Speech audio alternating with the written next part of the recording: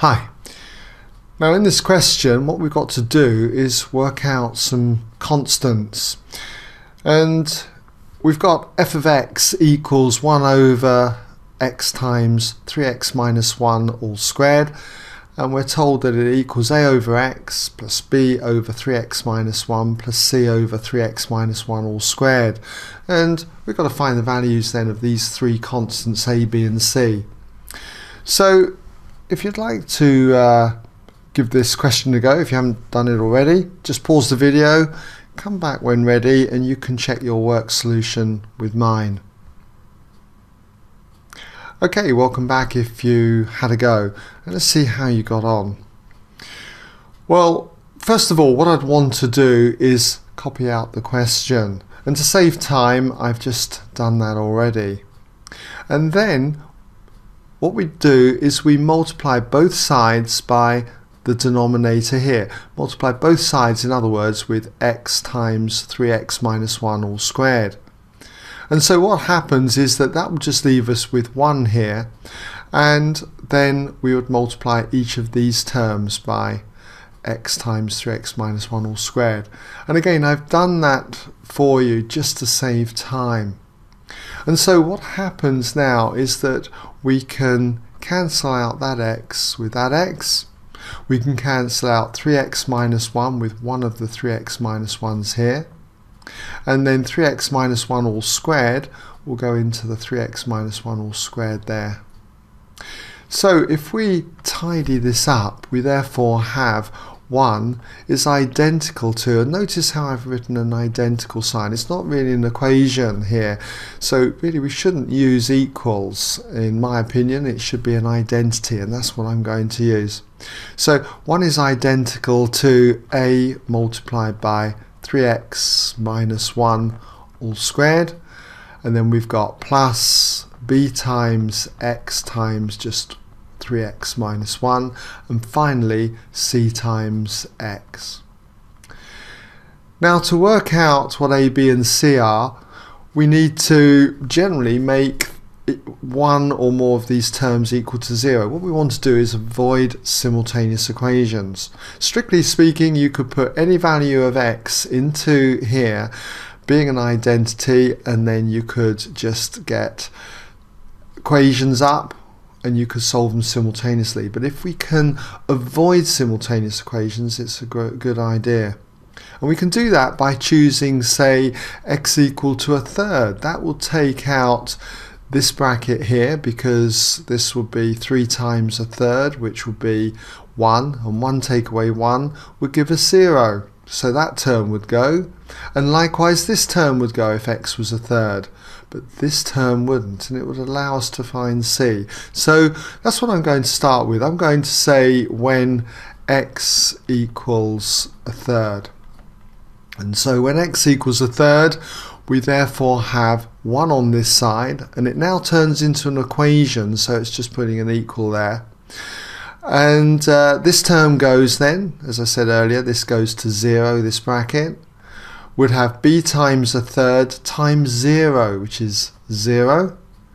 And then we'll have c times a third there. C times a third is like saying c over 3. So if we multiply both sides here by 3, you get 3 equals c, or therefore c equals 3. So there's one of your constants up already. Okay, c equals 3. Next, I can choose another value for x that will take out some terms, and that would be x equals 0. That would take out this term here, because you'd have b times 0 times essentially minus 1. Well, that would be 0. This term would be c times 0, that would go. So it would leave us with this term, which we could work out a from. So let's say when x equals 0. When x equals 0, we're going to have 1 here. Okay, we'll therefore have 1 equals, so 3 times 0 is 0. That leaves us with minus 1 all squared, which is 1. 1 times a is just going to be 1a, or a. Okay, so therefore a must equal 1. Alright, so we've got that one there. Now to work out what b is, I've run out of values of x that are going to make any of these terms 0. So what I can do now is say choose another value for x. I could say when x equals, I don't know, what can we have? We could have 1, say. That's quite a nice easy number to work with. So we'll say when x is 1, but you can use any value you like because this is an identity, so it's going to be true for all values of x. So when x is 1, what have we got? We've got 1 here, so therefore 1 equals, and put 1 into this bracket here, we've got 3 then, minus 1 which is 2, square it and you've got 4. 4 times a, let's just put 4a.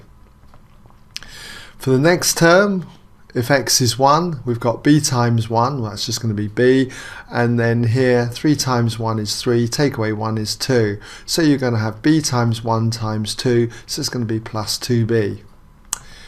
And then finally, if x is 1, we just get c times 1, so it's plus c. Now we know the values of a and c, so if we substitute those values into here, we've got 1 equals 4 times 1 for a, which is 4. We don't know b, so that's going to be still 2b. We know c is 3. Simple equation now, so we've got 4 plus 3, which is 7. Take 7 from both sides, you've got 1 take away 7, which is going to be minus 6, and that would equal 2b. And so from there it follows that b, if we divide both sides by 2, b must equal negative 3. So there you go, that's one way of getting b. Now this is not the only way of getting b, you've got other ways that you can do this. You could compare coefficients, so let's just explain how you could do that. If we just say coefficients, let's say we compare coefficients of x squared.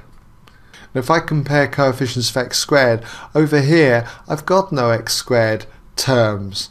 I've just got this constant 1. So therefore I've got 0 on the left equals, now if I was to expand this bracket, I'd have 9x squared minus 6x plus 1.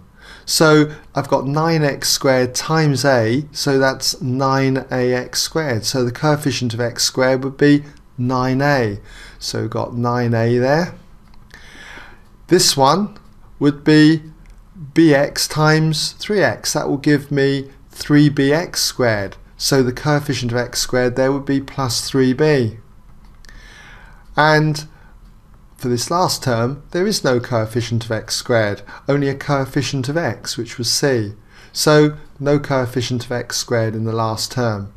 Now I know that a is 1, so we've got therefore 0 equals 9 times 1, which is 9, plus 3b. And you can see that if you rearrange this equation, we would therefore have 3b equals minus 9.